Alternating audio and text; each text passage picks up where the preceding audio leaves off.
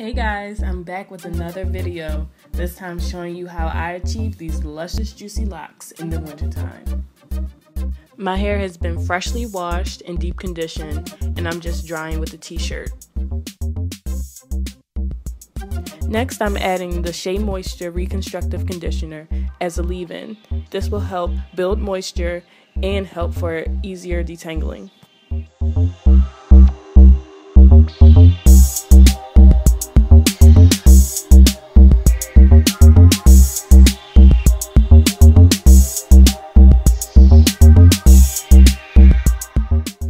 To help achieve those popping curls, I like to twist and section off my hair into about 4 to 6 sections.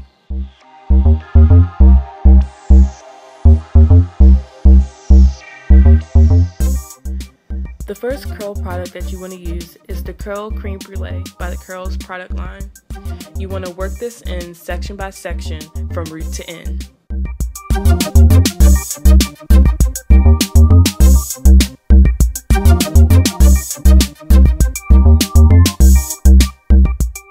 The next product that you want to use is the Goddess Curls. Now this stuff is the bomb. It works as a gel, but it doesn't feel or act like a gel, but it helps define each and every curl. And the last step is to obviously seal everything in.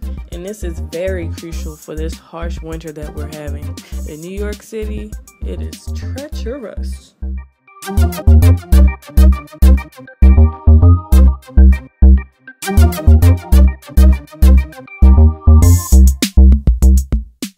Repeating the previous steps, you can move on to the remaining sections, raking and palming each section so that the curls can get an even distribution of the product.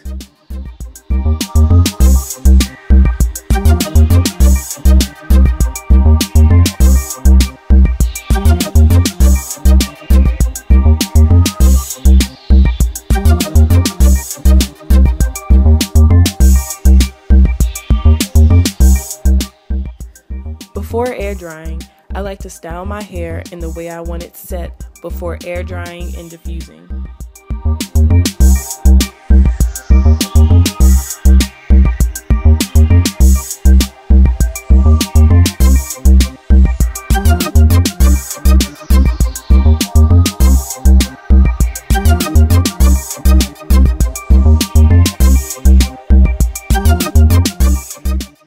I like to air dry until my hair is about 75 to 80% dry.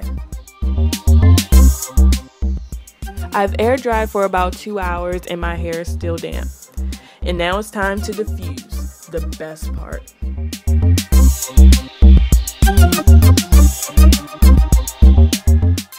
The diffuser's job is not to completely dry your hair, but is to help create volume. In doing this, I like to flip my hair upside down, side to side, while pulling and stretching my hair so that it can create a bigger bush.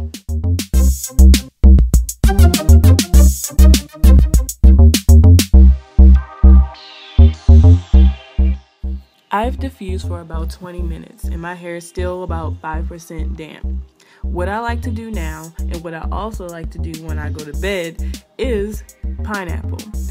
I like to call it a fake pineapple because my hair is not that long and it looks nothing like a pineapple. Can we just call it strawberrying?